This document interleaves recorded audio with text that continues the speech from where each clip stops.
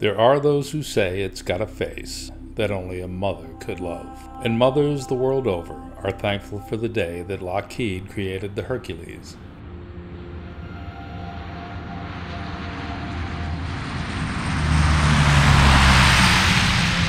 And just like the mythical hero of the ancient Greek tales, this Hercules too has performed legendary feats of strength and daring throughout the world.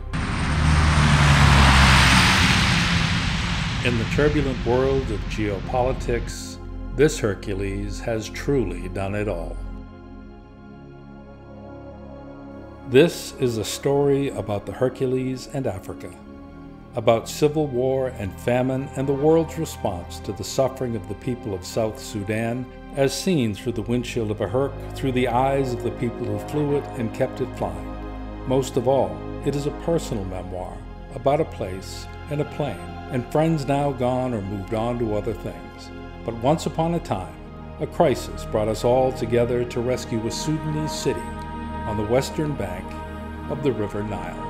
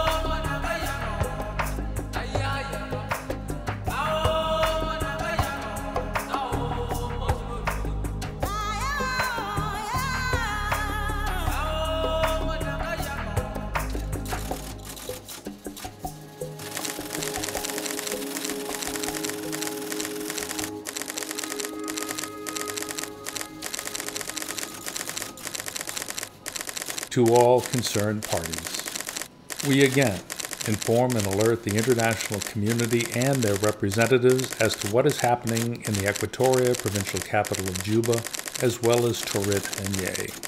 We refer to our previous appeal of September 24th, '88, where we requested that the international community exercise all means to facilitate the guarantee of adequate and safe airlifts to Juba Airport of urgently needed relief food to avert an imminent catastrophe. The Juba Airport, despite claims to the contrary by the government of Sudan, is neither open nor safe. Indeed, all three carriers which have flown in the past have now stopped flying.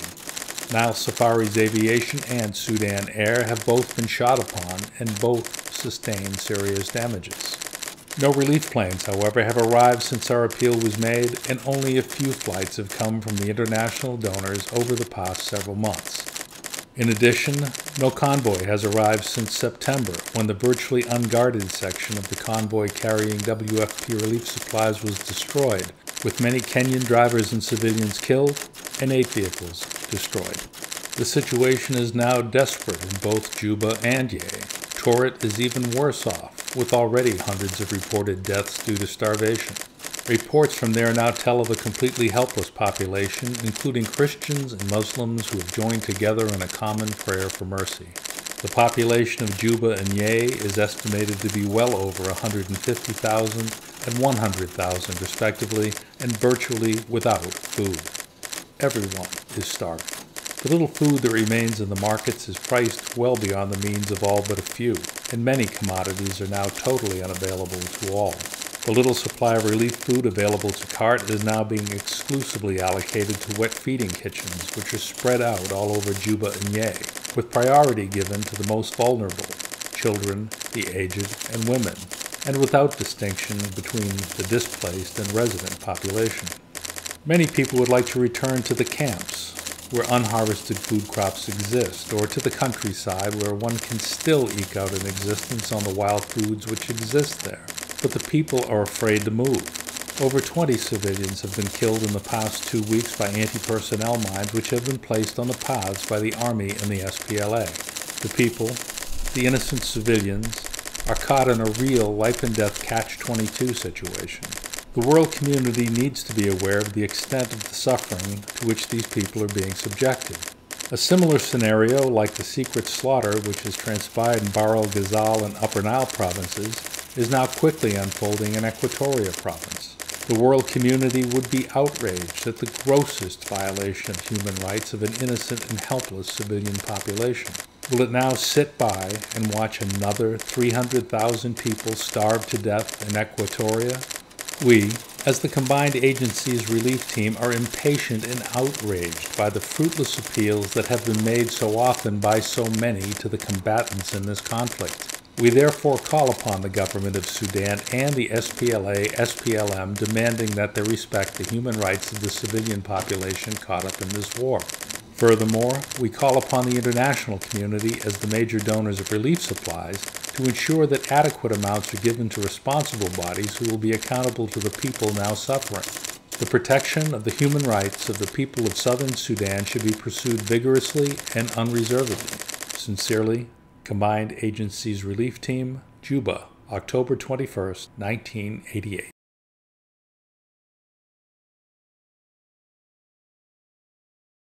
Since 1983, Sudan, Africa's largest and one of its poorest countries, has again been at war with itself. The fighting is confined to the southern third of the country. Much of it is now accessible to a well-armed rebel force, the Sudan People's Liberation Army. Government forces hold Juba, the largest town in the south. They also control most of the other main southern towns. In the south of Sudan, Juba, the regional capital, was being surrounded by rebel forces. Juba is beside the River Nile, and like most large cities was entirely dependent on food brought in from producers in the countryside.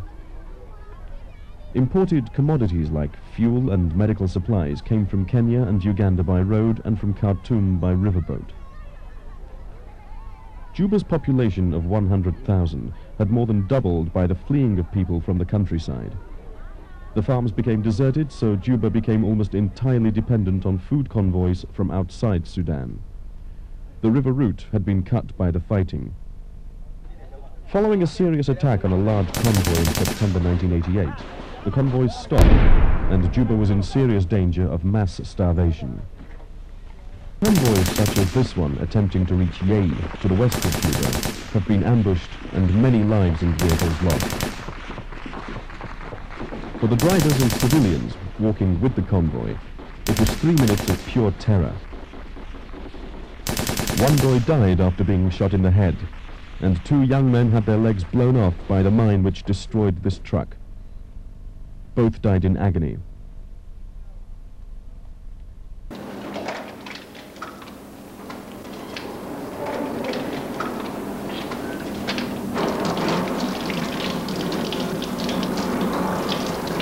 The state of Juba's hospital is a graphic example of the effects of the war. Here, surgeons are carrying out an emergency hernia operation. In normal circumstances, a routine procedure. But the medical staff cannot get any general anesthetic. The war has prevented supplies from reaching them. The rebels have recently been as near as 3 miles from the centre of town. As they've come closer, more people have been injured by their anti-personnel mines. But life-saving surgery is often frustrated by a simple lack of medicines. The conflict has left the hospital with few essential drugs. Some victims die of tetanus after amputations. This man was lucky. He survived despite losing a leg.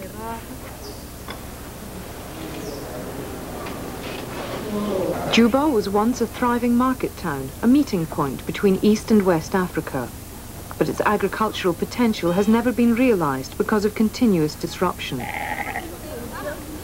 Before the war, Juba was the base for a multi-million-pound development effort in the south. There were at least 30 international aid agencies here. Now there are 4. The cruel realities of the conflict have brought 100,000 destitute southerners into the town, doubling its population.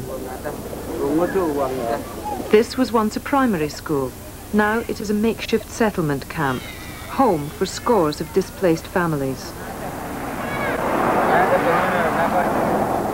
Most of Juba's schools have been closed since teachers went on strike last November. They didn't feel they could go on teaching while children and staff were collapsing from hunger.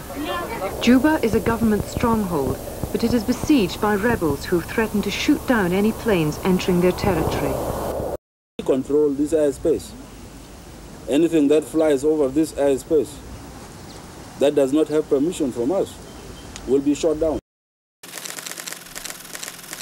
23 October 1988.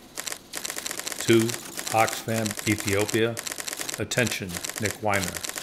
UN refugee relief convoy turned back yesterday 7 kilometers from Juba. UN in New York issued instructions that UN flags be withdrawn after being told by SPLA it will destroy anything on the road. SPLA claims the convoy was an evacuation of Sudanese and not a repatriation of refugees. Attitude appears inconsistent, given frequent requests over SPLA radio for inhabitants to leave town. Air evacuation of more than 30 expats from Juba should have begun today. 2 planes would have been used over 2 days, a Nile Safari Cessna 404 and a UNICEF Twin Otter. Yesterday received news that UNICEF's attempt to negotiate clearance had failed. SPLA said it would shoot down anything that flies. Planes have been withdrawn. Gordon and Jimmy were scheduled to leave on 404 tomorrow. Oxfam Sudan views this intransigence with great concern since it greatly increased risks for the 2 staff we wish to remove. Regards, Marco.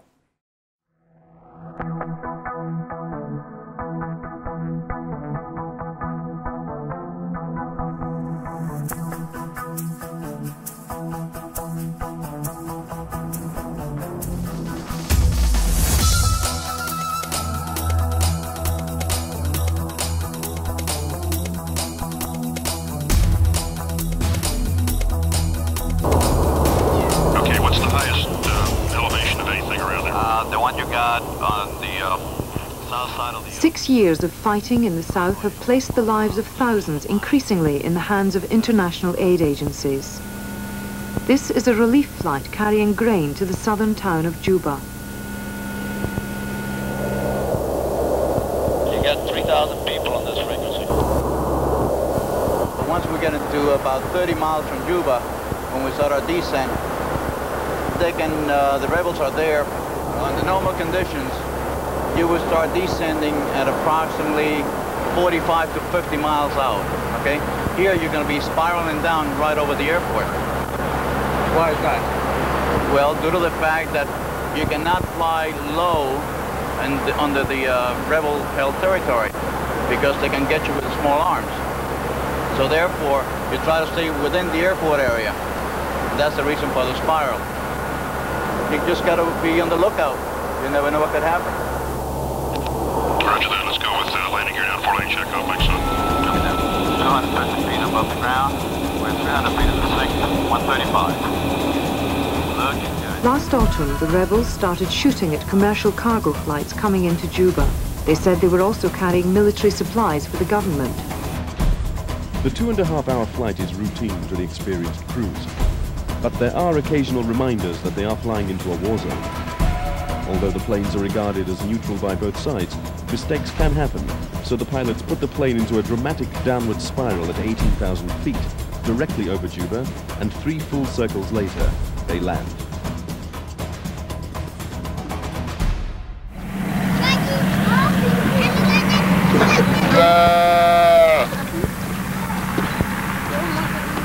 These planes, chartered by church and aid agencies, fly in at considerable risk to bring food for thousands of people, trapped in a town with no other link with the outside world. It was just weeks ago we were flying famine relief missions next door in Ethiopia. It was there in the town of Aware that we first heard reports of starving Sudanese crossing the border in search of food. The assessment team sent to examine these refugees said they were in worse shape than the Ethiopians, worse shape even than the survivors of the Cambodian Death March. In response to those reports, the UN World Food Program chartered a Herc from Southern Air Transport for a 30-day contract hauling grain from the Entebbe airport in Uganda to the city of Juba in Sudan's Equatoria Province. No one knew then, or at least no one understood, the true extent of the civil war raging in South Sudan, or of how famine was being used by both sides as a weapon of war. Juba was once an important city in East Africa, a provincial capital famed both for its university and its nightlife.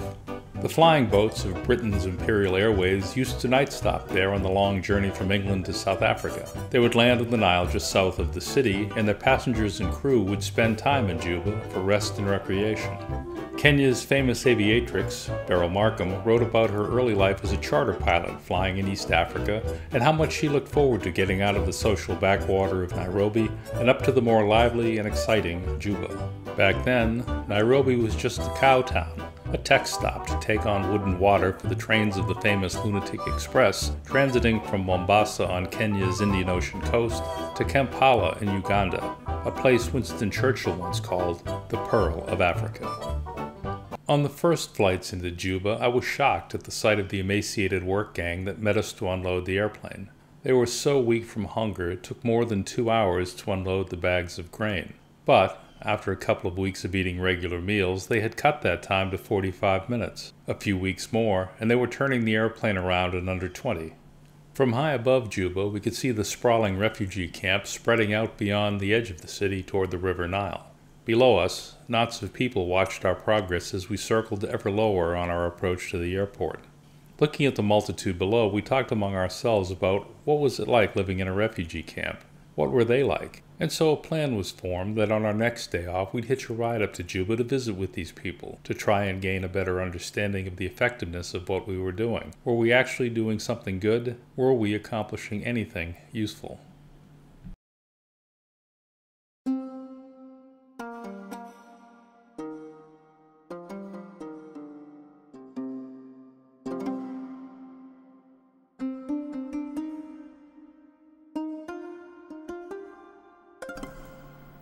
Our sojourn began at the ramshackle building that served as a combination passenger terminal control tower. We walked through the double doors and met our guide in the street outside. Our guide told us that word had gotten out that we were coming, and the refugee camp was buzzing with excitement at the prospect of seeing one of the crews who had come to their rescue. They knew we were Americans. Most had never met an American before, but interestingly, everyone we met seemed to know the names of 2 Americans, Muhammad Ali and Michael Jackson. We even saw posters of them hanging on the doors of a shop as we passed by on our way to the camp. We were driven through town in the back of a pickup truck, holding on to a metal bar and waving like it was the Pope Mobile. Wherever we went, people stopped, smiled, and waved back at us. Our first stop was the Catholic Cathedral. Juba is an archdiocese, and the Archbishop had established a feeding center at his official seat. The bill of fare on offer was not particularly appetizing: ground maize meal mixed with sugar and oil and cooked in old 55-gallon barrels balanced on some stones above an open fire. Until the airlift began, however, the only source of food for these refugees was a weed-choked pond at the end of the runway. The people harvested the seed pods at the center of what looked like lily pads and spread them to dry in the hot sun, then pounded the dried seeds with sticks in a stone vessel until they became a kind of flour, then cooked that to mush in those dirty barrels. I didn't realize until later that I had witnessed something of a miracle. That lily pond that sustained these people in their time of need dried up shortly after we began flying food into the beleaguered city. I had assumed it was a regular artifact of the rainy season, but in all of the subsequent years that we flew relief missions into Juba, and they were many, that pond never appeared again. After the cathedral, we drove on to the refugee camp we had seen on our descent. There the people were as curious about us as we were about them. As was the case at the cathedral, everyone was glad to see us. Wherever we stopped, a crowd would quickly gather to stare and wave. Along the way, we often saw poignant scenes of children, some fetching and carrying water from the only source available, the river, or looking after a little brother or sister. The war tore families apart and left many children orphaned, most famously a wandering band of orphans known simply as Sudan's Lost Boys. At the camp feeding center, some kids crowded round to meet us, while others just sat and waited patiently for their next meal. Mark, the flight engineer, wanted to do something special on this visit, so he brought an old pair of sneakers he wanted to give away as a gift to some needy child. He picked out one young girl from the crowd and gave her the shoes, probably the first shoes she'd ever owned. When he held out the first shoe to put on her foot, every nearby child raised a foot in unison. As he went to put on the other, every child raised the other foot, as if hoping they might share in the gift of the remaining shoe. There were so many people who had absolutely nothing. The lesson I learned that day was, while it was not possible to save the life of any particular individual, by doing our job to the best of our ability, it was possible to rescue an entire city. But that optimistic assessment had to be tempered by the sad realization that while we were able to save many, there were some few for whom our help had come too late. Our final stop was at a preschool that had been set up to try and restore some sense of normalcy and routine to the lives of the children displaced by the war. Soon, however, in some ways too soon, and in others not soon enough, our guide's radio crackled with the news that the day's last flight was inbound. It was time to get back to the airport to catch our ride home to Entebbe. At the airport, a delegation of mothers was waiting for us. They had come to present us with a gift. Nothing much, really, just a homemade shirt made from what felt like the woven plastic upholstery of a '56 Chevy, and a Sudanese pipe. We had seen many like it at the camp, made with a wooden bowl and brass fittings. The brass was from spent shell casings picked up in the wake of a rebel attack on the city.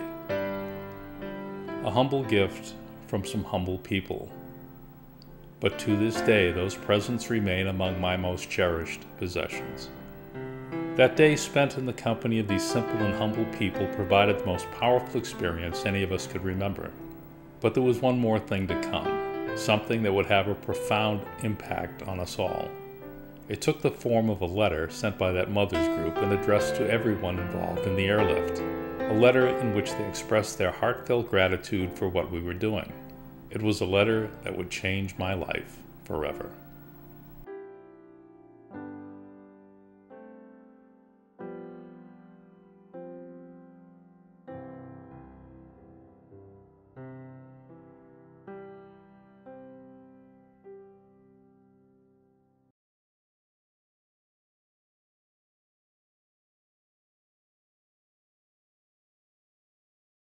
Dear American pilots, the armed conflict in the Sudan has imposed a serious threat to the lives of women, causing constant fear, displacement, destruction, etc. Thousands of civilians are today dying from starvation, and women and children in particular are the first victims. For the last 2 months, an average family in Juba in South Sudan have been unable to get at least a meal a day due to complete lack of food commodities in the market.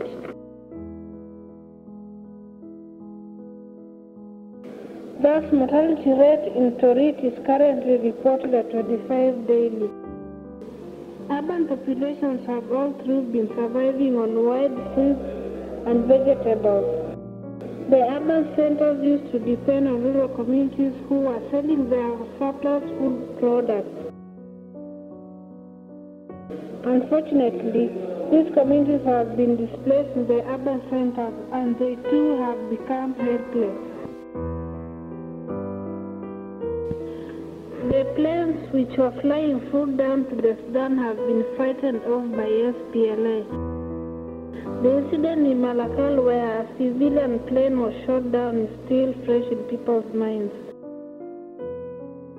And since attempts have been made to down these planes, they stopped operations. Supply routes to all major towns in South Sudan have been blocked. Thus bringing relief supplies were killed as a result of their insistence. Even nationals of sister neighboring countries who came to our rescue were killed in cold blood. We in Southern Sudan have given up hope of living in this world. But one fine day we saw a plane in the air. We could not believe our ears and eyes, but we saw a miracle.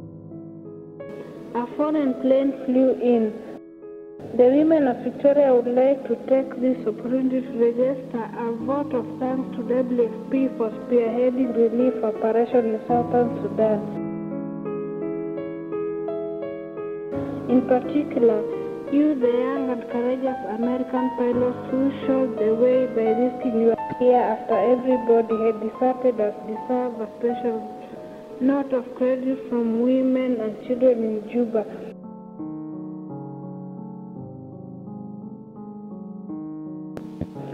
Our morale has been boosted and hunger quenched by the more appearance of a plane in our skies.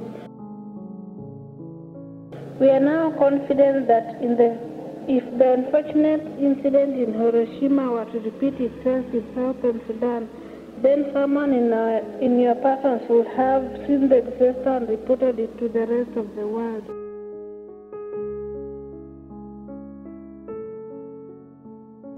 A word of congratulations and thanks once again from us all. Please inform World Food Program and the rest of the world that although you came in rather late, it meant something. What has however come so far, as you know, represents only a drop in the ocean. Inform the rest of the world and the church communities in particular that they should reserve for us a little of their daily bread. We need clothes, shelter, and medicines as well. Above all, let them assist the Sudan in bringing about peace in the country. The war is weighing heavily on women and children. It must end. And someone has to intervene. Accept this small gift, dear brother, and thanks from the women and children of Victoria and the Sudan in general. This is no way comparable to the risk you undertook to fly to this deserted land, but it's a sign of our gratitude. We beg the Almighty God through His Son Jesus Christ our Lord to prolong your lives in this world so as to continue serving His sheep. Thanks also to your families and the American people for sacrificing your lives to our cause. May God be with us all. We hope to see you all in Juba when we attain peace. Bravo once again. Sincerely yours, Margaret Joan Lado and Rose Hadrayata, for the women of Equatoria.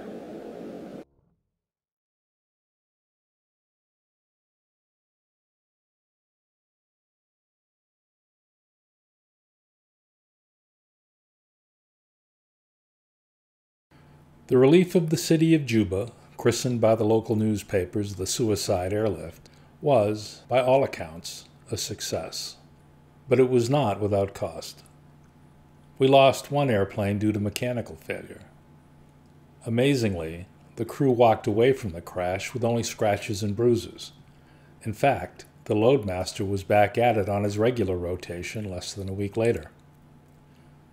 That the crew not only survived, but emerged unhurt was certainly a tribute both to the Hercules and to the Lockheed Corporation which built it right. In time, another Herc would be lost to treachery, but that is a story for another day. Oh, on the ride back to the airport on the day of our visit to the refugee camp, our guide told us about the plight of some Kenyan truck drivers who had survived an ambush some months before. They were now stuck in Juba, sheltering under their trucks and trailers and trying to survive on that lily pad mush and Nile River water. Kurt, our captain, spoke up and said, "We can fly them in their trucks back, you know. We go back empty anyway."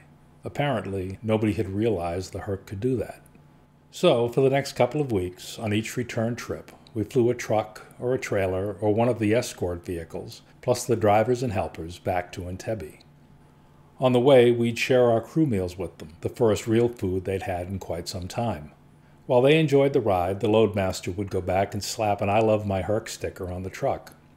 At Entebbe, the UN would fill the fuel tank and send them on their way back to the homes they despaired of ever seeing again. Sometime after the airlift began, a U.S. delegation led by New Hampshire's junior senator, Gordon Humphrey, himself a U.S. air captain, arrived to negotiate a safe conduct for the airlift. John Garang and the SPLA initially agreed to 30 days, but a wave of publicity favorable to his cause convinced Garang to make the safe conduct permanent. What began as a 30-day contract to airlift food to one besieged city became a near 20-year commitment to the whole of South Sudan. Administered by the UN World Food Program under the rubric Operation Lifeline Sudan, we first moved our planes from Entebbe to Kenya's capital city, Nairobi, and later to a place called Lokichokio, a small village with a dirt runway on the Kenya-Uganda-Sudan border. As OLS expanded, Loki, as it was called, became both the gateway to South Sudan and Kenya's busiest airport, with more annual flight operations than Nairobi, Mombasa, and Eldoret combined.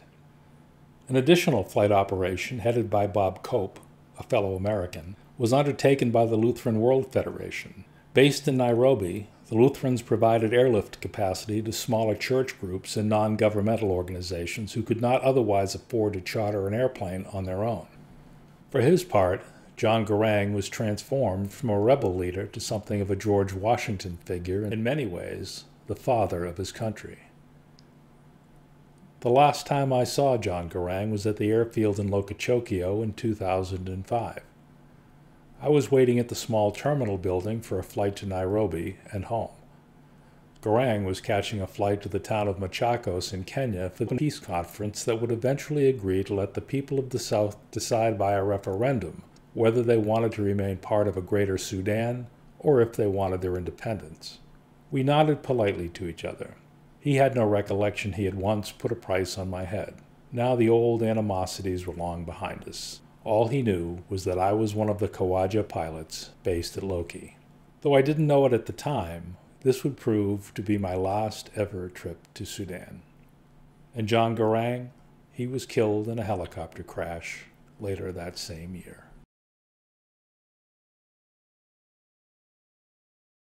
They say it has a face that only a mother could love, but they said the same thing about me. I guess that's why I can relate to this old airplane so well. I've been flying this airplane for 15 years now, and this year marks the 50th anniversary that the Hercules has been in the air. This particular airplane behind me used to belong to Southern Air Transport, and it has spent a lot of years up here in Lokichokio delivering relief supplies to the people in southern Sudan.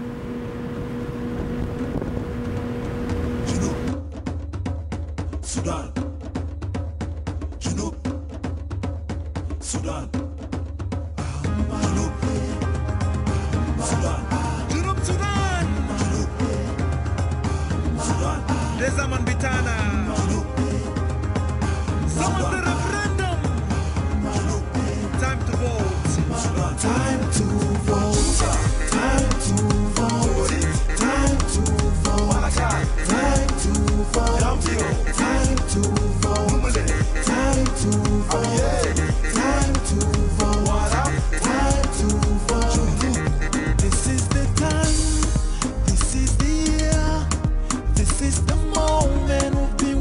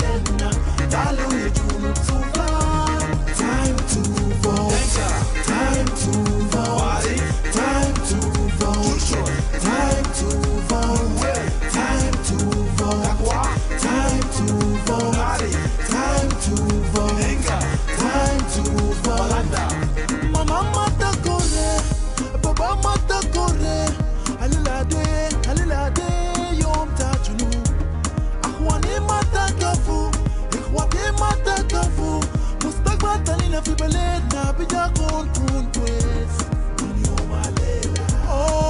ماما تاكوري من يوم الليلة. ما تكفوا يا كوي من يوم الليلة. بابا we'll keep going عشان هرية بجنوب السودان. تعالوا نقف قوي، تعالوا نقف واحد، تعالوا يا فاني سما تبان من جها مستقبلنا نبدنا حياة بتاعنا نبدنا. تعالوا يا جنوب السودان. Time to vote, time to vote, time to vote, time to vote, time to vote, time to vote, time to vote, time to vote. عننا تبانين من مشاكل، عننا تبانين من حرب، عننا تبانين من ظروف، عننا تبانين من أيام. كم سنين ظلمونا، كم سنين عصبونا، كم سنين قتلونا لحد بدنا نعيش سادة. من يوم الليلة عندنا الصوت، من يوم الليلة تعلقوا فوق. علينا من جنوب، علينا جنوبين، علينا عيال بتاع الله. علينا ما بيكفوا تاني، علينا ما بيكوري تاني، علينا ما بيجري تاني، علينا ما بيوقع تاني. علينا بنجيب فوق لحد نلقى سلام في قلوبنا، سلام في بلدنا جنوب السودان. تعالوا نجيب قوي، تعالوا نجيب واحد، تعالوا يا فاني سما تبان من جها مستقبلنا نبدنا حياة بتاعنا نبدنا. تعالوا يا فاني سما تبان من جها. تعالوا نجيب قوي، تعالوا نجيب واحد، تعالوا يا فاني سما تبان من جها مستقبلنا نبدنا حياة بتاعنا نبدنا. تعالوا يا فاني سما تبان من جها.